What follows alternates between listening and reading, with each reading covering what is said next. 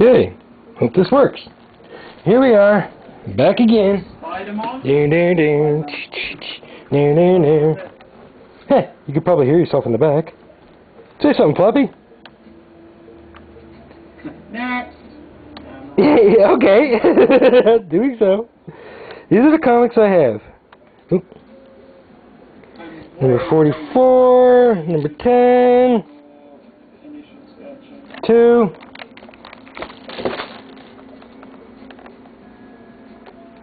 Here's what this. Okay, now let's just get to the comics in mind.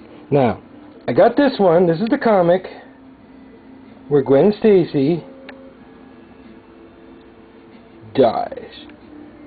And there's one of my Spider-Mans. Look how old that sucker is. And here's one of my most expensive comics. There's Spider-Man joined the Fantastic Four. And there's the Time Bandits one. Maximum Carnage, Ultimate Spider-Man, look, number 1. And you can see by the date, and that's when it came out. And my plastic, one of the first episodes where Spider-Man has the spider armor. Now, this is a different one. You see that? You see that? You see that? You get to see it? Yeah, I'll put it down. It's a hologram! Dun, dun, dun, dun, dun, dun, dun, dun, dun, dun, dun, dun, Spider-Man. Okay, and here's one of the comics where Superman first died. Yeah, it's out of the plastic, but I still kept the plastic sleeve. Makes it worth some money. Apparently, Spider-Man and Venom's final confrontation. Yeah, these 3 comics are the most expensive of the bunch.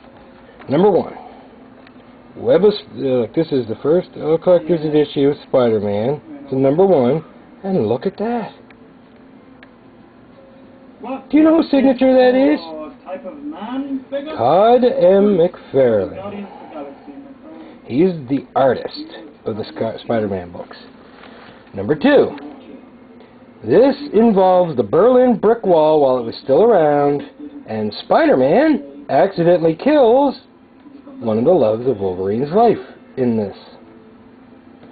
And Floppy, here's the important one. Punisher War Journal. Number 1. Here's the important part. Hello? Look down, you stupid shit! Oh, okay.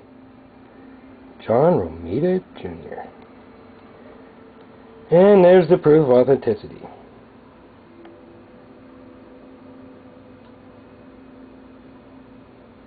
Hope this appeals. I'm not going to take it out of the plastic. Of course I'm not.